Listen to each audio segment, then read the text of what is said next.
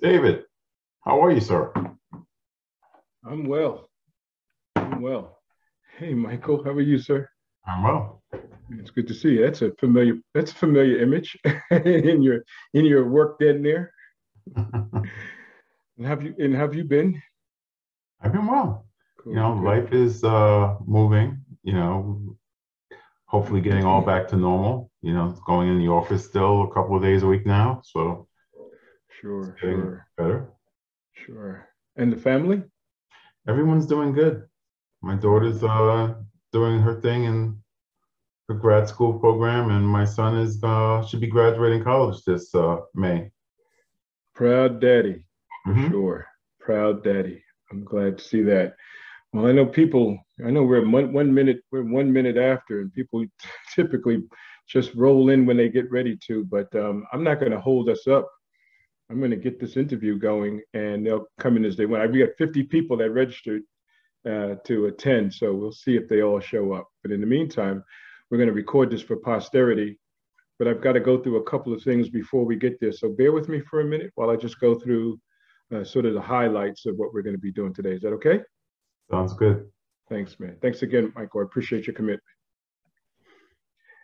So Randy and hope I don't tear up that name, but I'm not going to try. And John McLaughlin, there's a couple more people that'll be flooding in here, hopefully soon. And in the meantime, what I want to do is just go through our normal process of, speaking about the fact that this is Cyversity, new organization Cyversity, and this is our mission statement. We're always focused on the consistent representation of women and minorities in the cybersecurity industry, and we do that through a whole myriad of programs that are designed to foster attraction, training, recruitment, inclusion, equity, and of course retention over the term. We are a membership organization, and just this January we started our paid membership program where students invest $20 in themselves for a term, and professionals invest $100 to be a member of Cyversity to get access to a lot of our programs. And those programs, of course, are the benefits of Cyversity organization, where you go through career exploration, cybersecurity skills assessment, which of course is like an assessment of your current skills and where you're going and where you'd like to go, where we help you develop through Cyversity events, scholarships, training, mentorship programs, and of course through networking and our chapters, which there are 5 of them now. And you probably will be looking to see I'll host all 5 chapters in a near upcoming interview. Our topic areas are typically career development, career spotlighting, transitioning from where you are to where you'd like to be, leadership and tech talks.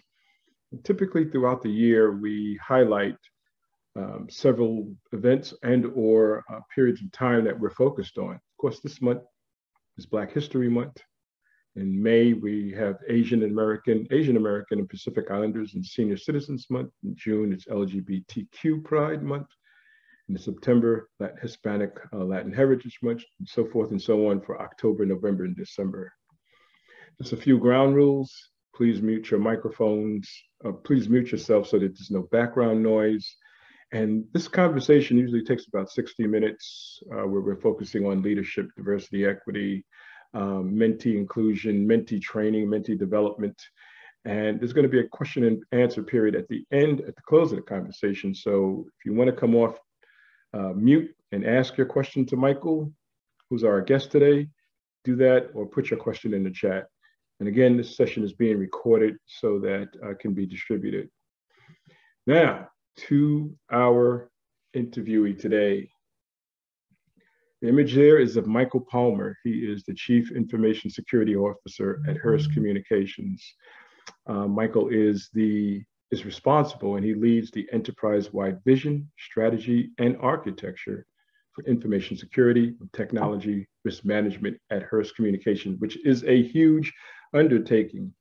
You could see from this highlight scenario, or this highlight image here on screen, it's got quite a few highlights and he's got quite a few strengths. We haven't seen any weaknesses there, but we'll get to any of those if they happen to come up in the conversation. So what I'm going to do is I'm going to back out of that, and I'm going to get over here to bring up my image so that we can see each other again. Am I doing this right?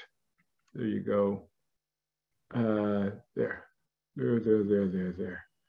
I think stop sharing. And there I am. And there they are. Enough more people there. So I just went through an introduction of Michael Palmer. I have a litany of questions, and I typically start these questions by asking, and I'm looking to my right here because all of my questions are over here. I typically ask these questions of our interviews of their life's journey. I know that Michael, in our conversation, you had a slide deck that you'd like to propose to show. If it's able to come up when you go to share, fine. If not, I can put it up and you can walk through it. So you try, Michael, to go ahead and present, and it's working, and you can go through that slide deck. And you're on mute, Michael, so remember here.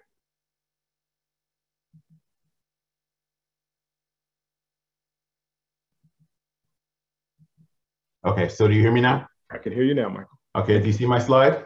I see your slides. Okay, I'm all set. Now you're muted. There, good. Did you want to go through the deck, or did you want me to continue asking questions? Oh, well, why don't you start off on the first question, and I think that'll naturally go into the deck. Good, good. So I've always interested in how security practitioners like yourself start your career, launch your career, go through your career, end up where you are, what it took to get there. Not everybody on here knows who you are. Some do, some don't. But if you would, just give us the litany of Michael's journey to where he is today, if you don't mind. Yeah, okay, thanks, David. And thanks for inviting me. And I really appreciate everyone coming in, hear me talk about, my journey. So you'll see my slide, hopefully you see that up on the screen. And you'll see the bottom is actually my career path. And then you have the highlights, but then the strengths. The thing that I kind of like to overall say is that, I think that I've been incredibly blessed in my journey. I basically come from a low-income, single-parent household in an underserved community, right? So another way of saying that I kind of grew up poor, right? And I've had the fortune of having, a very strong mother who helped me with developing most of the strengths that you see on this deck. I hear a lot of noise. I don't know if you can mute, William, you can mute your, okay, great. I think my mother's helped me with forming a lot of my strengths. And, through these strengths, I've been able to attract mentors and sponsors. And I know that's a big portion of, what Cyversity, tries to do with, attracting and growing talent into cybersecurity, especially into, the overall underserved communities. But, that's had a very strong, beginning for me with, the strengths helping me with attracting those mentors and sponsors.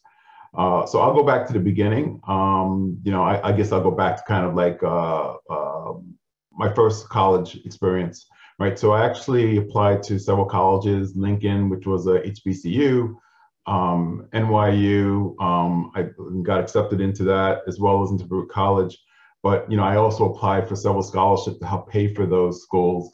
And unfortunately, I didn't get any. So the only thing that I had to do was basically self-fund my education, right? So Baruch being part of the City University of New York, it was a very economical decision for me. And also Baruch was also one of the top-rated business schools within the country. So it was a very easy choice for me to make and go with Baruch. One of the things that I did as a goal is, I was very focused on is, again, I didn't really want to be in a position where in my adult life or even having my family with my children experiencing poverty. So, my mother told me in order to kind of escape that, dilemma, you have to have a great education, right? That'll help you with getting a great job. She did multiple jobs. I mean, she actually had like 3 or 4 jobs She even like cleaned houses in Long Island, New York, for like $20 a day back in the 80s. So definitely she was an encouragement and inspiration to me. So one of the things that, I wanted to do was have that good career path, and I thought, finance, I did some courses in high school around accounting. I thought that would be a great direction for me. So in Baruch, one of the interesting things is that when you go to register for classes as a freshman, you're low man on the totem pole. So, you're competing with everyone else to try to get all these finance courses. So hardly got any finance courses. So I started taking my liberal arts courses, started taking computer science courses. By the time I was able to get some finance courses, I realized I didn't like finance, and computers I really did like. So I actually ended up switching my major. At the time too, one of the things that I was also, again, was about self-funding my education. So I actually ended up working full-time at a company called Alexander's, which was a department store in New York City. And I worked there as a cashier, making minimum wage. So I worked full-time, 5 days a week. I went to school full-time, 2 days a week. My school courses started at 8 a.m., finished at 8 p.m. I lived in a section of New York where I had to take two, bus and a train, if you're familiar with New York. So it took me 2 hours to get to school. So during my lunchtime at work, during my commuting time going into and from school, is when I did all my studying, and I did that for about 4 to 5 years before I got my degree while working at Alexander's. Towards my senior year in Alexander's, they went bankrupt. And through a friend of mine, I actually ended up getting a job at Madison Square Garden as a computer operator. So it was a great job. And the best thing about that job is that the person who hired me is my now current wife. So, we've been married for 26 years. So I think it kind of worked out. I know that's not a politically correct thing to do in these times, but hey, it worked for me. Right. So, we have two beautiful children who are both college age at this particular point in time. So that's kind of my journey there at Madison Square Garden. She actually went to Emblem Health, which is a company called GHI, was the name of it before, which is a healthcare company. I moved over to there. I started doing networking. So back then it was Novell Networks.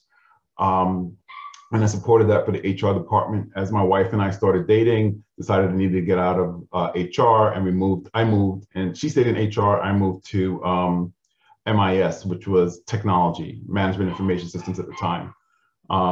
Stayed there for about a year, and actually moved to a company called Ascom Timeflex. And my last day at GHI was the day before we got married.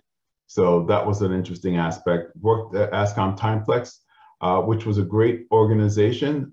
They really wanted me to focus in on networking and troubleshooting and working with customers on networking issues.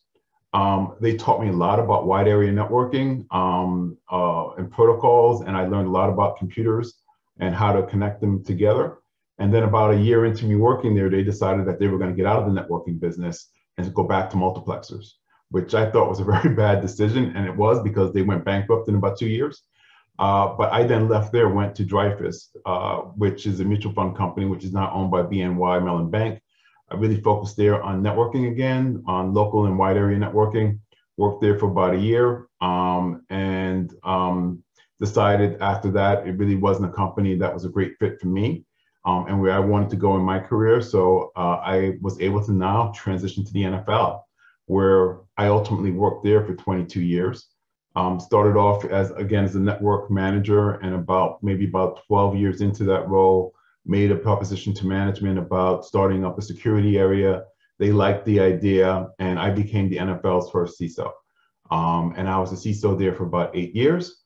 After that, went to a company called Hearst. Actually, let me move here.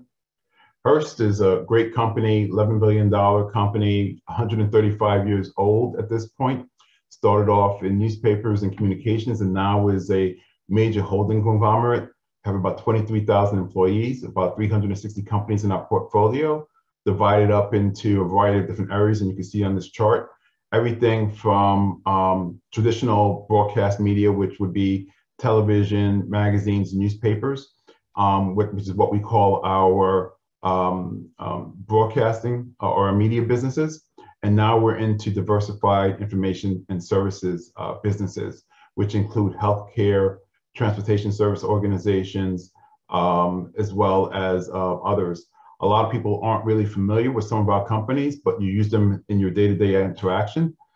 Good example is with Hearst Health, one of our companies, FDB. If you go into a drugstore, let's say CVS, and you're getting a prescription filled, and the pharmacist is looking for any interaction between the current drugs you're taking versus the new prescription you're going to get, they're utilizing our database to do that. So we service like 90% of the world's pharmacies and hospitals. So, we have a lot of different data that we're protecting, everything from healthcare PHI to PII around subscriptions, especially with magazines. We have about 250 magazines in our portfolio, everything from Car and Driver to Oprah. Newspapers, a lot of magazine subscriptions, journalist information that we're protecting. So a very wide amount of data and information that we're protecting across the organization. So that's kind of Hearst in a nutshell. Ooh, and my career journey. Michael, that's huge. I mean, I knew some of your background, but I didn't know all of it. And that is incredible. I mean, that's, the whole traverse from where you started Beirut and end up here at Hearst is a heck of a journey. And now you're at a company that's a holding firm for 23,000 folks, multiple companies that you're providing the security for. I mean, that's huge. This is, pardon me, Michael, how the hell do you do that? How do you protect these organizations? And as a CISO, where do you sit? So this is sort of a two-pronged question. As a CISO, how do you do it? And where do you sit in the organization? And who do you report to? Who reports to you? Just give us that, because it's really engaging what you just said, Michael. Really. I'm not blowing smoke. Honestly, I'm not. That's just crazy. I just didn't know that you were doing all that. But please give us the background there, please. Well, so just in regards to reporting structure, right? So I am a senior executive within the organization, right? And I report to the CIO of the organization, Chief Information Officer. And there's been a lot of talk and discussion in regards to where the CISO should report. Should it report to the CIO, the CEO, the COO, the general counsel? To me, it doesn't really make a difference, right? The question is at my level, do I have the ability of collaborating, networking, and discussing with all of the various senior leaders from the organization, right? So I'm meeting with the CEO, I'm meeting with the CFO, I'm meeting with the general counsel, with the head of marketing, the head of finance, the head of this. And I'm also meeting with all the various different businesses as well. So, part of what, if you go back to one of my strengths, actually it's not a slide before, it's about, collaboration and relationship management. That's a huge portion of this. Sorry, I'm messing around with these slides. Take your time, no worries. We're here. Yep. So the key part of this is around collaboration and influence, right? So basically being able to have those conversations with all the various different levels of management throughout the organization is really key, right? So I do it a lot through collaboration and committees, right? So I have a committee for payment card industry. I have a committee for risk management. I have a committee for security awareness training throughout the organization. And I'm meeting with a variety of different senior leaders. So we're having constant communications and discussions. I'm able to understand the strategy as far as what they're looking at doing from a business perspective. I also sit on the senior leadership team of the technology department. So I understand what technologies that we're putting forward together, and the ultimate role for a CISO, right, is to drive that enterprise vision and mission, right? Because when you think about a company, and you probably have heard this saying before, every company is a technology company nowadays, right? Technology is at the core of every single company, so part of what the CISO's job is to do is to help the company with managing that business risk as it opposed as to when technology integrates into it. So having that seat at that top level and understanding the strategy of where the company is going monumentally helps with that. And of course, I have a great team, and that's part of what a CISO does, is puts together a great team of folks that can execute onto the strategy and execute on the tactics. Incredible. Of course, Michael, we shared a whole bunch of questions earlier, but as you were talking, it just brought up more questions, right? It just elicited more questions. And one of the things that I've seen with CISOs of today is that they have to, and you tell me if I'm correct, they have to be a good interpreter or a good translator of technical requirements to executives so that they can tell me how you're handling and doing that, because it seems like if you're a good translator or a good interpreter, the C-level folks that you engage with understand the problem and help you by funding that through your engagements. But give us a little bit more, because you're there in the weeds there.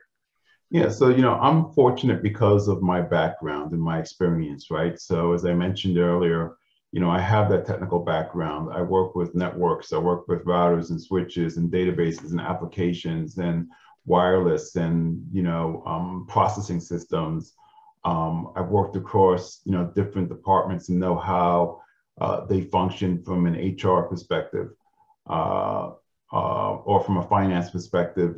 Having that kind of taking those finance classes in college, as I mentioned, at least something rubbed off on me, right? So I have that business acumen as well as that technology savviness, right? So those are two portions that is a key. And I think one of the things that I also show on my strengths is about solving problems, right? So what I try to do in my general course of action is, through relationship management, is understand what the business leaders are trying to achieve, right? So when we're talking about funding a particular technology initiative, I'm not going to them and saying that we need to upgrade, these routers because of, a vulnerability. I'm talking to them about their key initiatives, right? So if they're trying to grow revenue by 5%, over, 5 years or, something of that nature, I'm talking to them in that language and telling them how, why investing into this technology is going to basically be able to help them with doing that, that they would avoid pitfalls, that, this will allow those systems to stay up and operational to process, the data that's going to allow them to generate those revenues, that if the systems go down, it's going to cause mass disruption, and it's probably going to cause our clients to go to another customer. So I'm doing that translation and interpreting and putting it in the context of business talk, right? And then when I'm talking to technology folks, I'm talking to them at, what they're interested in growing. So, I'm trying to build relationships and enable, right? And the key thing there is you have to find out what's in it for them, right? You want to know what's in it for the business folks. You want to know what's in it for the technology folks, and figure out how to give them both what they are looking for. And that helps with bridging the gap and pushing things forward and getting buy-in on both sides. If you mentees, some of you that have been my mentees or I've worked with, if you're hearing this, the critical thing that you heard Michael say that I think I may have repeated over and over again, it's about the business. Without the business, the technology may not even be necessary. It may not even be relevant. So it's about the business. Michael, it sounds like from your perspective, you've had a technical background and you spent some time developing a technical acumen. Is this required? Is this necessary to be a CISO? Is this, is it a nice to have, or is it a must have? I would say it's a nice to have, right? I think one of the key things about being a CISO is also being a good manager, right? So having, as I mentioned, having a great team. And, part of having a great team is building a team that's going to help make you stronger, as a leader, as a person who is creating a function in your department.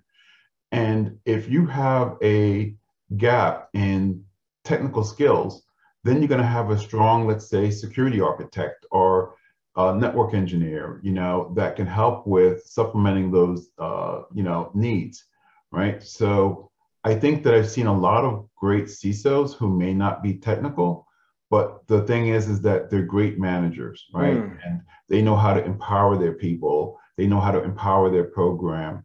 They know how to, supplement, their weak. You mentioned earlier about weaknesses, right? The whole key thing about weaknesses is that how do you make a weakness into a strength? So if you can build a great team that supplements some of your weaknesses, you're going to strengthen your capabilities.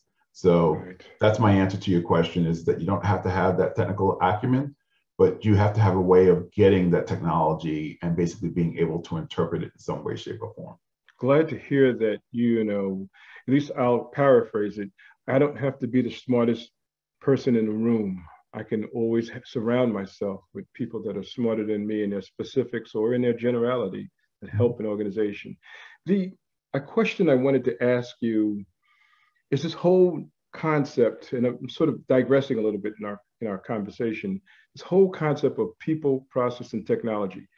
Is that the right first step, second step, third step?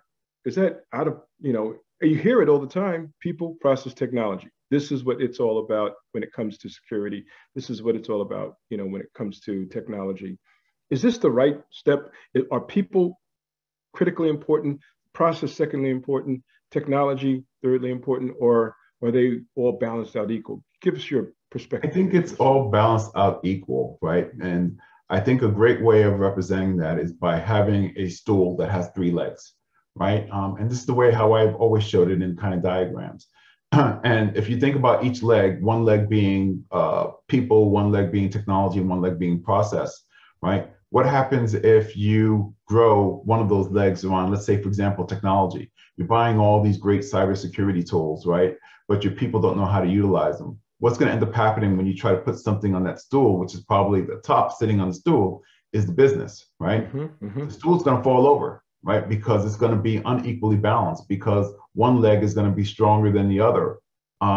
So when you're looking at, coming up with a solution, you need to make sure that all sides are balanced out, right? Your people have to understand how to utilize the technology, which means that they probably have to have the process in place, right? And know how to integrate between that technology and the process. So I think it has to be balanced out. Otherwise, you're going to run into problems because something's going to fall off of the stool. Sure. I often wanted to ask folks like you, you've got to have this core sense of why. Why do I do this? Why am I in cybersecurity? What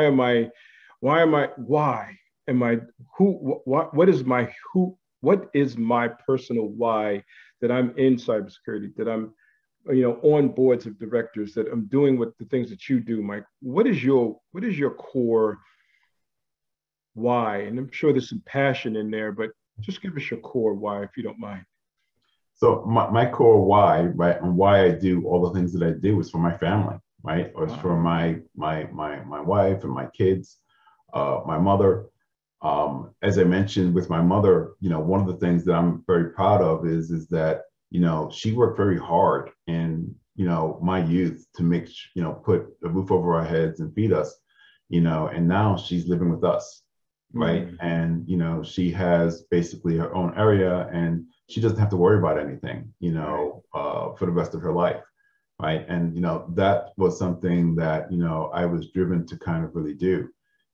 My kids, as I think I mentioned when I came on the call, we worked very hard to make sure that they would be successful in life.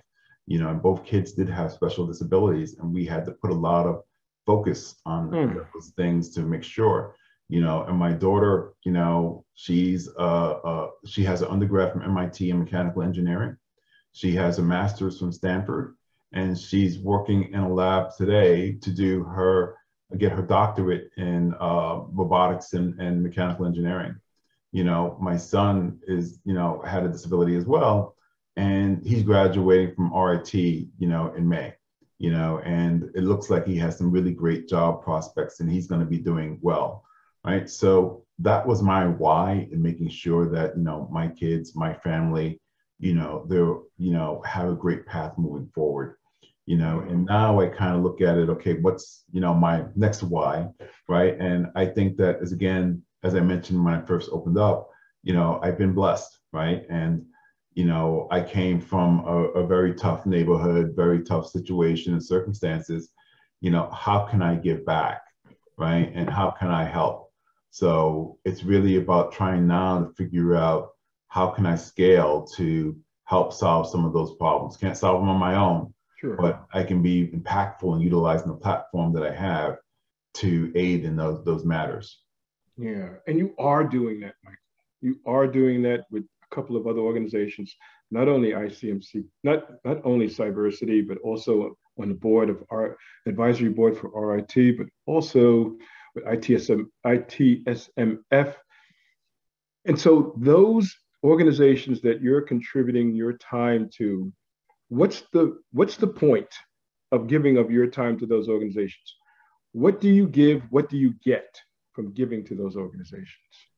Well, let's take, for example, ITSMF, right? And I think that I got a huge amount out of that organization, right? Because when you look at life, right, you always want to see those role models. You always want to see those folks that can operate at that level. And I remember, when I was at the NFL was when I met, the ITSMF organization. I was a director, and I was a director for about 12 years at that point. My career was a little stagnant, but I was okay with that. Again, we were concentrating on the kids. I was putting a lot of effort there.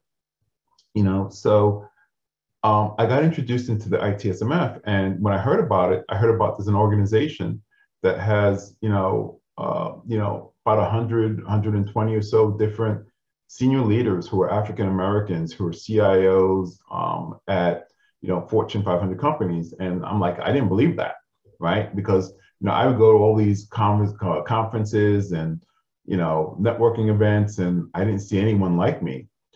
So when I went to ITSMF, I remember it was a meeting, the first one in Atlanta, and they were having the technology awards, and you had all these African Americans wearing tuxes, right, and evening gowns.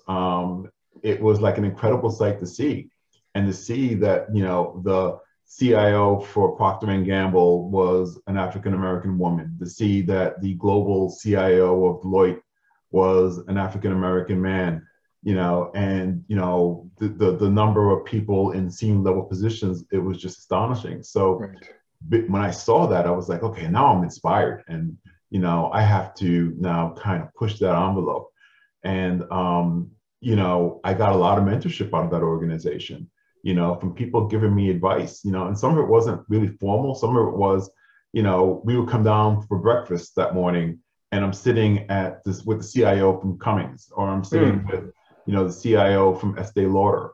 And, they're just telling us about some of the things that they've kind of walked through, and now I kind of at that point where I'm now that other person on the table side, right? And people are looking, as you kind of said, at me. And, it's great being that person that can help inspire others. So, that's what I kind of get out of it. And, I'm happy to kind of keep pushing that model and trying to get as many folks into senior level positions as possible. Great.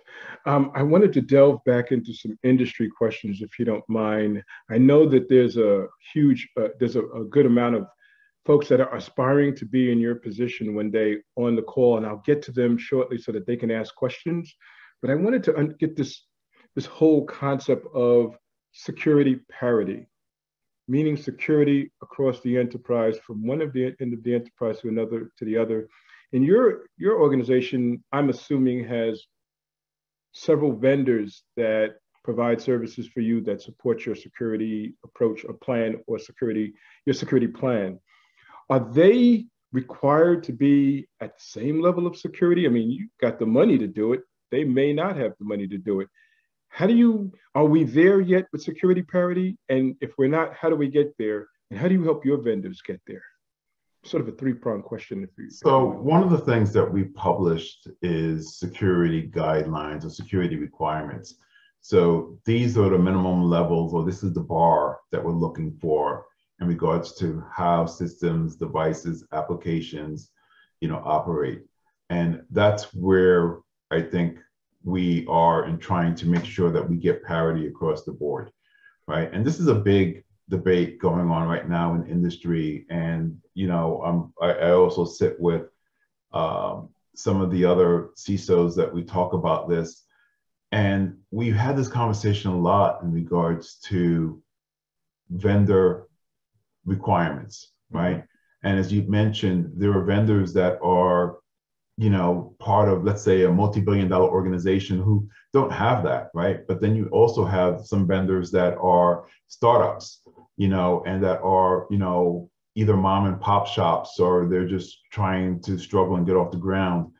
So we try to help them in different ways, right? So one of the things that I'm actually very proud of is that I'm actually the executive sponsor at Hearst, or one of the executive sponsors at Hearst, for our supplier diversity program. So what we're trying to do there is we're trying to make sure that, we look at it from the standpoint, our consumers of our products are from a diverse background. We think that the money that we spend with our vendors should also be of a similar diverse background. So, interesting. We've been working on trying to, level the playing field in regards to having more vendors that are women-owned, minority-owned, LGBTQ, veterans, that have an opportunity to solicit for business with Hearst. And we've been doing some programs of trying to educate them and work with them on identifying what the opportunities are and how they may be able to provide some of their services there. So there's a couple of things I think there that we're trying to help some of those smaller businesses with. Sure. I'm going to read this question, if you don't mind. CISOs face multiple challenges, such as true telemetry from stem to stern. I'm using the boating terminology there. With tech and having not only this need to have full view to the end user, now you also have a proliferation of technology that either you purchased because you've acquired another company, or you purchased because they've somehow added something to. How do you manage this conglomeration of technologies, sometimes over much, and then use all that stuff to get true vision to the baseline, to that last desktop in the basement, if you will? How do you work that process? So I think it ties a bit back into what I mentioned about having those requirements, right? And making sure that, whatever the applications are, whether it's, let's say, for example, a Cisco router or Palo Alto firewall, or, any other kind of security device, there's, KPIs and KRIs that we want out of those systems. And we want to make sure that we're collecting all of those and basically ensuring that we have some sort of a strategy as far as how do we process and maintain and view all of that.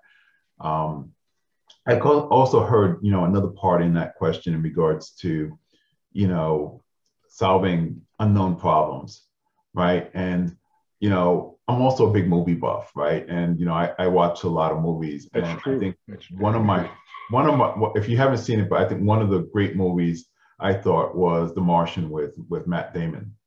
So one of the things that happened to him was that he was stuck on a planet, didn't really know the planet. But one thing that he said is that, he focused on keeping alive by solving one problem at a time. Right. And, figuring out a strategy for how to, solve that problem, and then just keep moving on to the next one. And life was all about, and I kind of view it the same way, life was all about solving one problem after another, after another, after another. And what ends up happening is when you do that, you also start to build up this tool set of tactics that you use to solve those problems. And sooner or later, you start to find that the tactics that you built up could be applied to other problems that you didn't even know that, they can be solved for. So through, having a strategy, solving problems, building up that tool set of capabilities, you can use that to apply to anything that may be unknown. Mm-hmm. So I think that, you take it one step at a time and you just solve for what's in front of you and you just keep focusing on solving what's in front of you. Right. I was reading an article recently.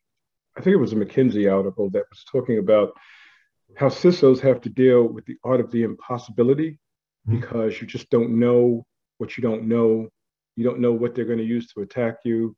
And of course, when you're dealing with that, there's a sense of panic or threat or apprehension or anxiety because you just don't know what they're going to attack you with. And, rather than boil the ocean to find all these solutions, you have to have your team calm to do that. Now, you've talked about building a team. How do you get your team prepared for the improbability of what's next that you don't know? How do you prepare them for the unknown? Mm-hmm. So, I talked about movies. So here's a movie, right? Hitchhiker's Guide to the Galaxy. Horrible movie, but it was based off of a computer game that was really, really good, right? And the theme of the game was don't panic, right? So that's the first thing and foremost is don't panic, stay calm, and again, work the problem one at a time, right? And this is where, one of the things that when you go into the computer security incident response game, you start to build out a incident response playbook or incident response handbook, right? So again, you're kind of building out those tactics one at a time. But again, you're going to have the capability of having all of these plays that you can then utilize to handle any kind of situation. Now, you think about the game of football, right? And all of you know, I came from the NFL. What does a coach do is he has these plays and he has them all in reserve. He's analyzing the field. He's looking for, what he thinks is going to be the future possibilities. And then he goes to his playbook and he says, okay, I'm going to use this one. I'm going to single that to the quarterback. And that's the play that he's going to use. So think of the CISO as kind of like the quarterback, right? But basically he has a playbook of all of these tactics that, you're going to basically be able to utilize. And part of what you're going to do is you're going to utilize it towards whatever kind of circumstances come up that you can apply that to. And again, it's about working one problem at a time. Sure. And this whole concept of security from the perspective of a CISO and folks in your group, I'm assuming it starts with trust. Now, you can correct me if I'm wrong there, because it starts with, I've got to trust Michael and his team to keep us safe so that we can go out and sell the widget. How do you get that level of trust continuously from the folks that you collaborate with in the C-suite above you at your peer level and below you? And I don't mean that in a diminutive way by any means. So please.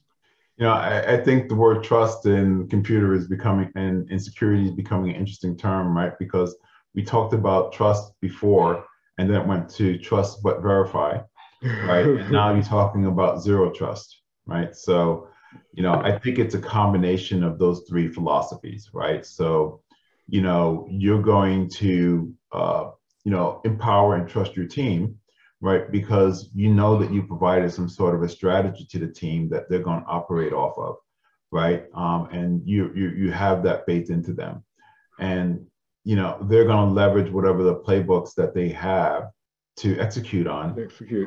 And at times they're going to come back to you and they're going to tell you what they did and how they did it, and that's going to be the verify portion, right? So, I think that you also have to really work on building up that relationship with. And when you continuously do that over and over and over again, that's when you build the trust portion, right? Especially with your business leaders, because once they have that trust and the faith in you, they're going to trust whatever you kind of come up with. So if you tell them that, the sky is blue, over and over and over again, 50, days out of the year, and they know every time they go out, the sky is blue, they know that you know what you're talking about. So then the day that you tell them that the sky is going to be orange, they're going to have some faith in you. Right. And, they'll trust you because hopefully when they go out, they're going to know, wow, the sky is orange. I have trust in this guy. Sure. Sure. We're at about 15 minutes too. If you, I don't know how much more time you have, but I haven't even hit the field yet to see what questions they have there. There's also some questions, and boy, Mike, I sent you a whole bunch over. I got my own questions I haven't even touched yet. And so here's one question that came from the group. It was, how do you manage or coordinate with the IT department on all issues and goals? So part of what I do, again, I think a good portion of my day is around meetings, right? So I attend the senior technology leadership meetings, right? And we talk about the strategy of the technology areas and the deliverables that it's going to have. But the other thing that I do is I meet with all of the key leaders. So I'm meeting with the head of the SRE team. I'm meeting with the head of the networking team, the head of the service desk teams. And part of me going in there is asking them the question, what can I do for you, right? And then also that creates that trust aspect that we talked about earlier. But, they will usually let me know if there's any kind of problems. Also understanding what their roadmaps are, we kind of do that kind of an aspect. So, those relationship management meetings that I have with, the leadership team in general, and then the individual leads, because you really want to also talk to them individually, because there's a group think and then there's also individual think. You want to basically be able to understand both, right? So relationships then does matter. Great. Listen, I'm going to go to the group here. I know there's questions in the chat. Does anybody want to come off mute and ask a question? I see John McLaughlin in the audience. We both know John. John Mack. John Mack, yes, sir. I see John Mack in the audience. And then I also wanted to see if anybody else had any questions that they wanted to ask. John, you want to chime in and say hi to your buddy here? And I'll say hi to both of you guys. So thanks for inviting me. So I know Michael personally. I know David personally. I've worked for Michael, still work for Michael. And I can let the audience know that he's the real deal. He is a genuine soul. He's a caring soul. He's an exceptionally good leader. He is calm under fire. And always happy to work under his command. Nice. Thank you, sir. I appreciate you. Thanks, John. I appreciate you also. I don't want to butcher this name. So you got your hand raised. Anua? Please come off mute and then correct me if I said your name wrong, please. Yes, hi, good morning or good afternoon, wherever you are. Yes, it's Anwar. Appreciate it. Thank you. Anwar. So appreciate to Michael for all the advice that's provided and related to his experience. My question I just retired from the U.S. Army, significant portion of my life spent in the military. So maybe you could consider me as a career changer, so to speak, right now, moving from the military to the civilian world. So a question or maybe a request for advice from your perspective there for anybody, not necessarily from the military, but who wants to change a career or something like this. Like how would you start if later in life, like you shared your experience and you just had it incrementally from different IT sections, networking, wireless, and all that sort of stuff, and then you built your brand incrementally. But then for people who want to change it from different fields or at a later age, how would you propose marrying between the technical knowledge and the eventual management perspective to gain for a second career, for example? Thank you. So first of all, Anwar, I want to thank you for your service. I think we really appreciate that. To dive in a bit into your question, and I'm not really sure what your background is, right? But what I would try to say to do is to see if you can leverage your background into the area that you want to go into. So I'm not sure if you want to go into cyber or not, right? But there's a wide variety of different careers, anything from being a cyber analyst to an incident responder to threat intelligence to security awareness to risk manager. There's a variety of different kind of careers. So I would try to say that you might want to try to align it to something that you've done or something that you're interested into. Hopefully what you did before you love, as far as the specific track that you did in that particular area. So if you have an interest, I would kind of really explore, that. I would say that there's a variety of different materials that you can just do kind of for free, right? So there's all these different websites out there that have, different aspects of careers. And there's articles out there too that kind of talk about what's the availability of those. So once you kind of choose the areas that you want to go into, I would say the next thing to do is to start really networking with people that could probably give you an idea. And there's a variety of different ways of doing that, right? You have your local ISC squared and ISACA, communities that are basically in every state, right? There are meetings that vendors are holding all over, and you can meet different people, from that, different kind of chat rooms. To me, I've always liked the aspect of networking, right? And then of course there's a variety of different kind of internships that companies are kind of doing too. There are programs out there also, whether you're talking about like Empower or others that do some sort of post educational career training too, that could help you with gaining some skills and then working that aspect of trying to get in and recruiting. So, David, I don't know if you have anything. I saw you put something in the chat to kind of dive in. But those are just the top of the things off of my head. Sure, thank you. And Anwar, I would suggest if you can't get an opportunity to connect with me on LinkedIn, because Michael mentioned ITSMF, he mentioned Empower. I always defer myself to Cyversity and a couple of other groups. But if you do that, I can definitely begin to help shape the resources that you'll need to begin to make decisions about which way you want to go. There's this document that I have called the Cybersecurity Domain. It lists all of the domains that are in cybersecurity, I believe like 8 or 9 of them, and then all the tentacles to each one of those domains. So there's a lot to do and a lot to find. It's just being able to center your thoughts on something that's relevant to your past experience and relevant to your future considerations that you may want to be able to look at. And I get a big boost out of helping folks do that, because I, like Michael, am from a rough neighborhood. I grew up in Brownsville, Brooklyn. When I go back to Brownsville, it still looks like it did when I was living there in the 60s and 70s. And so I take no joy in seeing my community not developing. And I always want to try to find a way to deliver access and services to them, which I'm doing through my own company, to those folks so that they get an opportunity. I suggest you, ping me on my LinkedIn and maybe I can help you. I've got 1 or 2 mentees. I've got 3 or 4 mentees on the line, and one mentee that just came back to me and said, I want to mentor. So that's what we're doing. That's what we're about here. Doc Williams, I know you've got a question. And Anwar, thank you again for asking the question. And I like to say thank you for the sacrifice that you did when you went to the service. Thank you very much. Doc Williams, you have a question? Yeah.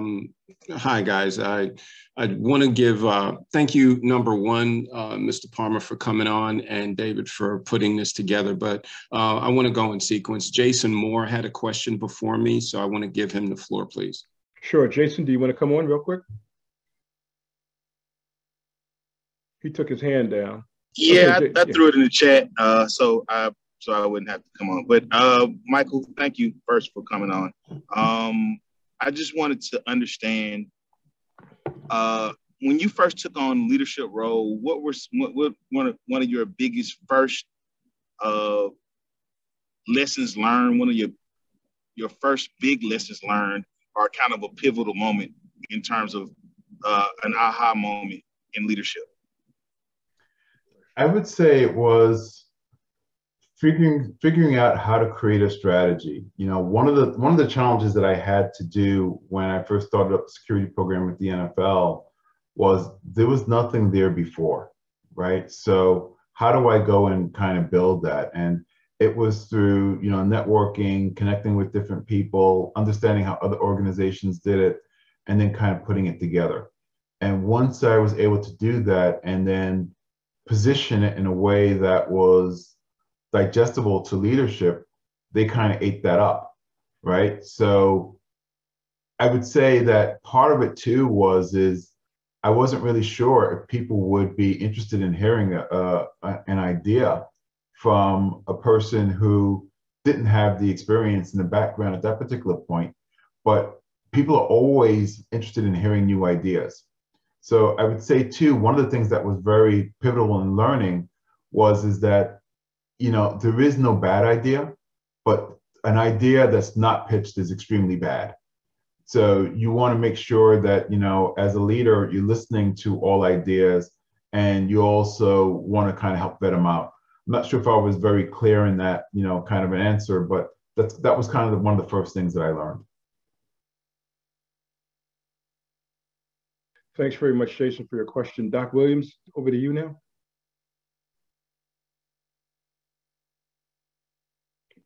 Yes. Again, thank you very much, David, for putting this on with Cyversity, and Mr. Palmer for coming on today and sharing your journey with us and how you got there. It seems like it's the New York triangle today between David, yourself, and myself. Born in the Bronx, raised in Brooklyn, Queens, and schooled in Long Island. And then I did a 38-year stint in the Air Force, of which I too am retired.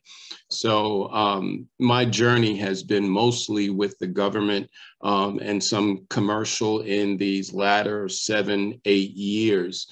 I've gone from, being a network troop all the way up to an IDAM, Identity Access Management Operations Analyst, IAO, ISSO, CTO, and I'm in the CISO category now. But my question is, how do you make, in my pursuit as a CISO, trying to perfect, how do I make cyber security and defense of one's network digestible to leadership in a way that is beneficial to them long term? Well, I think the challenge has gotten a lot easier over the last, let's say, 3 or 4 years than it did, let's say, 20 years ago, right? Because in a lot of cases, you were talking about hypothetical situations that may be happening. Today, we're seeing left and right major companies that are experiencing cyber challenges through ransomware. They're being extorted, their networks are going down, their customers are now, left without an ability to be serviced, which is causing them to go over to other companies. And bottom line, what a company is there to do is to make revenue. Right. So when you start to talk in terms of revenue impact and how you can help prevent them from, being the next victim with minimal amount of investment by implementing a certain type of a strategy, they're very open to hearing those things. So it kind of goes back to the standpoint of when you have an idea, if you can present it in the right way, people are very much interested in that. I'll tell you that, one of my, first pitches, at the NFL was about protecting revenue around sponsorships.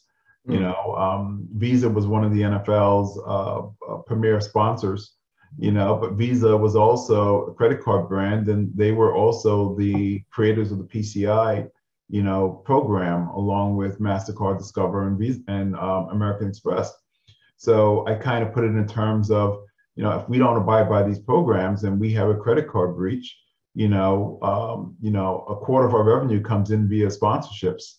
Our sponsor is going to be really pissed off at us. I didn't say it in that way. Is going to be really pissed off at us if we didn't abide by their rules. And it would behoove us to make sure that we're implementing that. And they said, we have a gap. Let's get that fixed. So again, finding a way of, again, what's in it for me, right? What's in it for the business? What's in it from their initiatives? Find out what matters to the business leader that you're pitching to, and presenting it in those terms and meeting them where they are. versus trying to make it a technology, challenge and problem that you're trying to solve. Make it a business problem and how it's going to help accelerate their business. That's how you gain that buy-in. Great. Thank you for that answer. I've done that with a couple of organizations that I've been working with or trying to work with. And what comes up is, well, we don't have the revenue, we don't have the budget, we don't have this. What's been your experience as to the best way to get around that or get them to understand that you either pay now this price or in the future, you're going to pay even more? They don't seem to get the return on investment type concept. Can you expound on that, please? So I would probably look at the actual particular business and the line, the industry that they're in, and find another example of a company that had an attack that's no longer in business because of the attack and because of their unpreparation. That may help emphasize the point, and hitting it as close to home as possible in regards to where they are.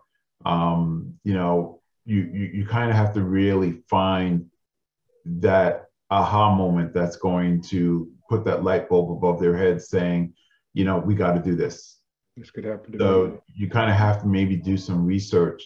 And probably I would look at it from the standpoint of the individual leaders that are making those decisions and doing some research there too, and seeing what will resonate with them.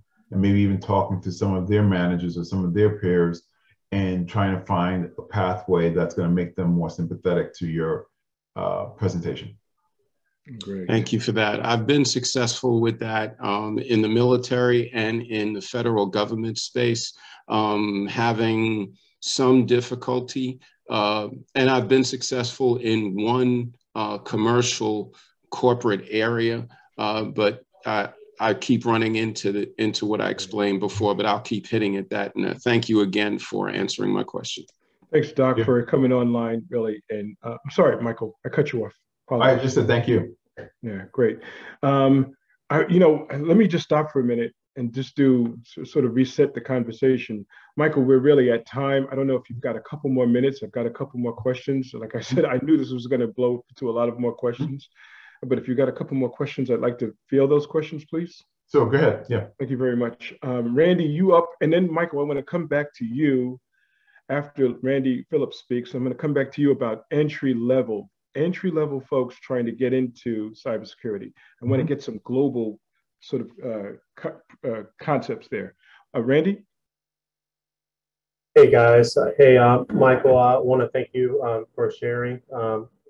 Everything's just been really inspirational. And my question is, looking at your background, you have a technical background and you made your transition to a leadership role, to director, and so on and so on. How does someone with a very technical background that has the skills make that transition to a leadership role?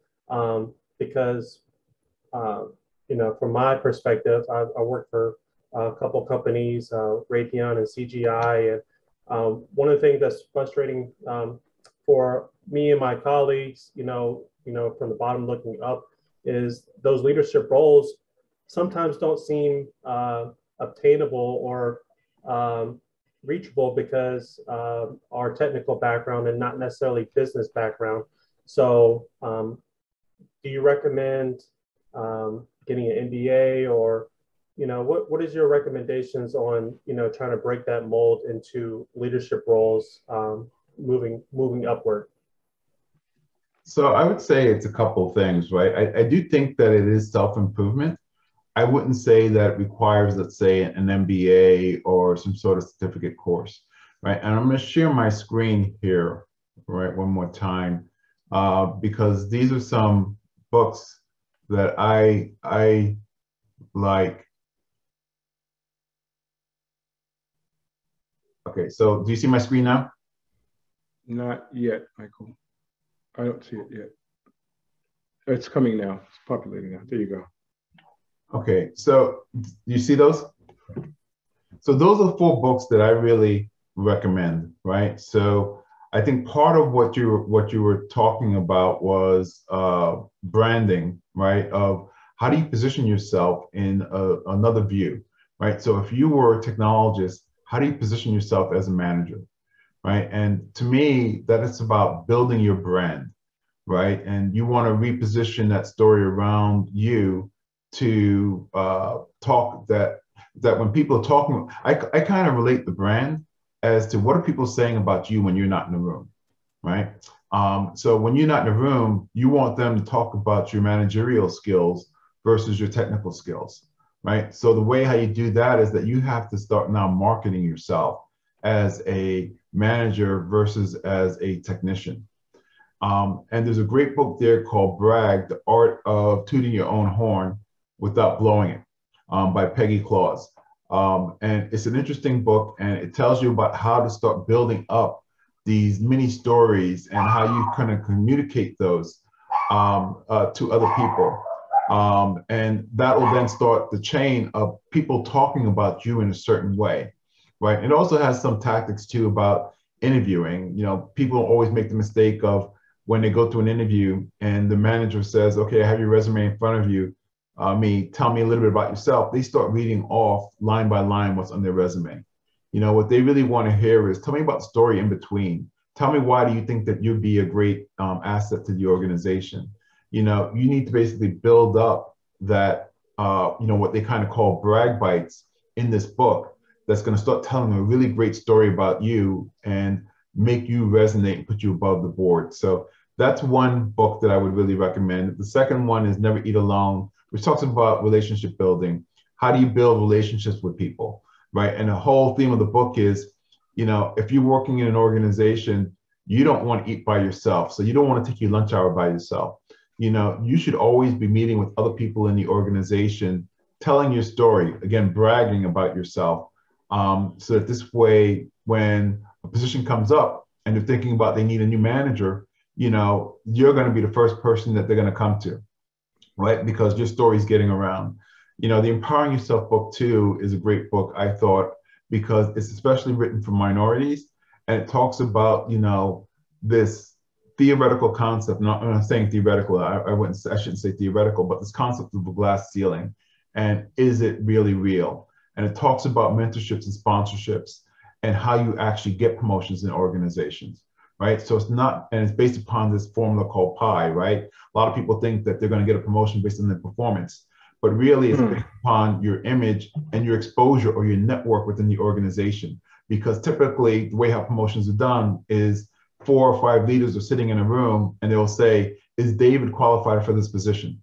And if all the 4 of them say yes, you got the promotion. If 2 people say, who's David? You know, you just got sunk, right? You know, so it's about, again, networking, telling that story, getting that brand out to different people, especially those sponsors in the organization that are making this decision. And that's how you go from a technical role to a managerial role. And then that's how you start to climb the ladder. So, you know, these are some really great books that I think to kind of help get you there. Awesome. Thank you so much. Good. Thank you. Michael, I wanted to just get back to you about this entry, entered apprentice or entry level journey to cybersecurity. Not everybody starts at the same place. Some of the folks that I've been dealing with lately, as I mentioned earlier, are people in Brownsville, Brooklyn, that still live in the projects, if you will, and you're giving them a sense of the understanding what cybersecurity is, what the language is like, how to communicate, how to do this, how to have the conversation, how to position yourself, how to begin to create your own brand, how do you begin to, you know, learn cybersecurity. Is this as much for a person in entry level, is it as much about certifications as it is about training, as it is about opportunities? I mean, what comes first? What's the chicken or the egg in this conversation?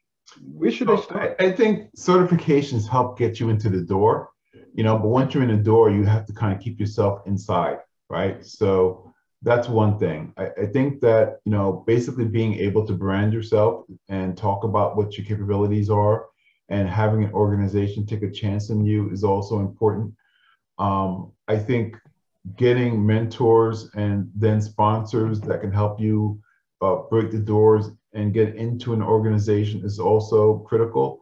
But I would also say too, the sponsorship comes into entry-level programs, right? There are organizations out there that kind of help break down those barriers. Like one of the ones that I'm really passionate about is a program called Year Up, right? And we talked about, our communities, right? And the fact that they haven't changed. And let's face it, they're not going to change for a while. But are there programs out there that can help take people that are underrepresented, underserviced, and give them an opportunity, right? And that's where I think programs like Europe kind of come in, where they have like a 6-month program where they'll teach you some cybersecurity skills, but it's a little bit beyond cybersecurity. It's technology, it's accounting, it's marketing, right? But then the other portion too about that is, how do you have the etiquette to work within a corporation, right? And that comes down to, dress and talk and do presentations, not show up late, all of those factors as far as how do you give them the soft skills to be attractable and work inside of a major organization. And what we're finding now is that companies are starting to really open up to that fact of how do they do more diverse hiring.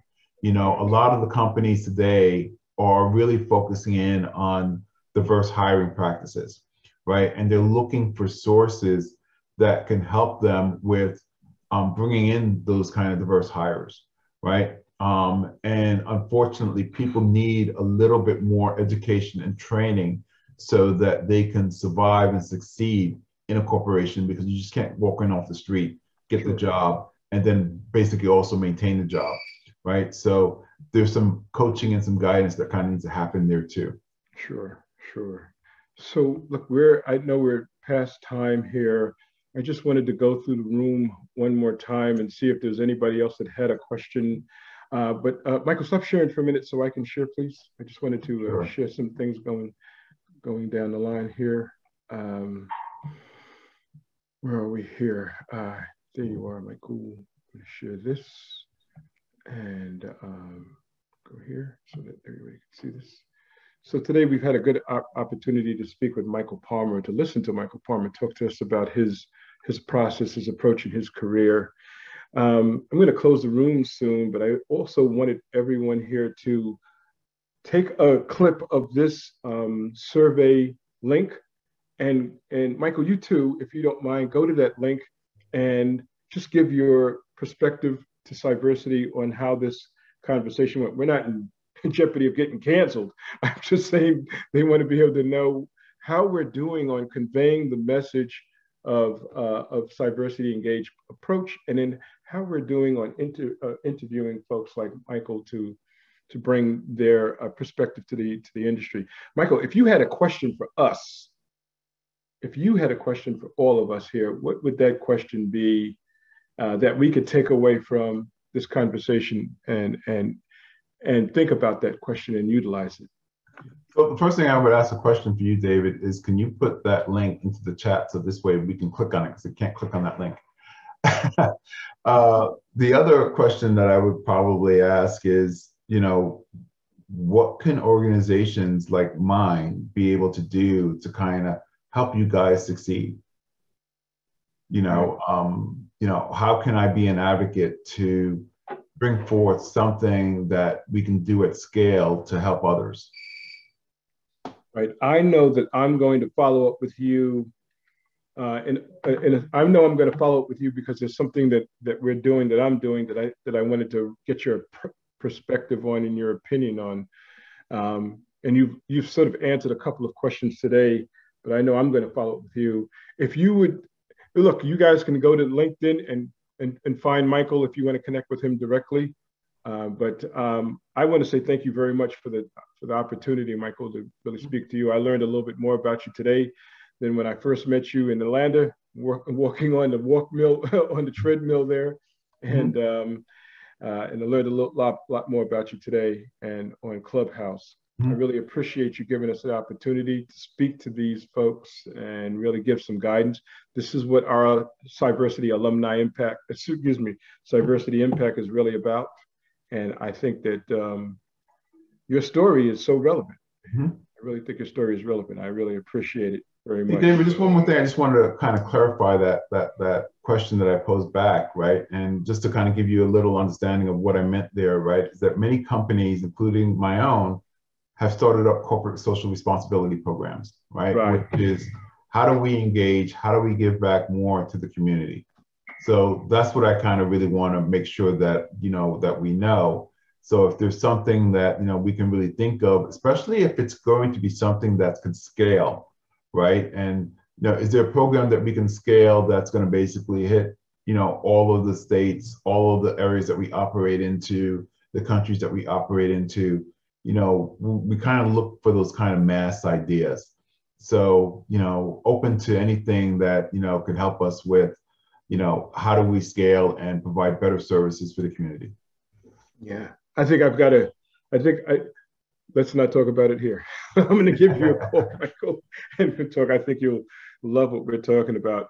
Listen, I've queued up the closing music. And so I really appreciate everybody coming today. And Michael, more than ever, I'm glad I had an opportunity to get to know you a little bit better. And it's been a pleasure. I hope you enjoyed this conversation. I did. You gained something out of it as well. Hey, until next month, listen, everybody, if you can see on screen, March, we have Brandon Perkins, who happens to be on the call today in silent mode. Brandon Perkins, who's the practice manager from Amazon Web Services. That's in March. In April, it's the new CISO for Equifax Canada, Octavia. In May, it's Lisa Beth Latini Walker. She's the CEO from Lumen Worldwide Endeavors. Then in June, it's the Deputy CIO and CISO from Department of Commerce, Ryan Hicks. And then we'll be following up with a new person to the industry, Kiana Hicks. She's got a long history in security. She worked with some very big companies. She's starting her own company and she's an entrepreneur and she looks a lot like us and she's going about her business there. So I really want to thank you all. Come back next month. Every month, the fourth Saturday of every month is when we get together. Michael, please join us again at any time. Come and drill us and give us more wisdom. Really appreciate it. Until then, everybody, what do we say in Brooklyn? Yo, I'm out. That's what we say in Brooklyn. All right, guys, thanks very much, and you guys be well.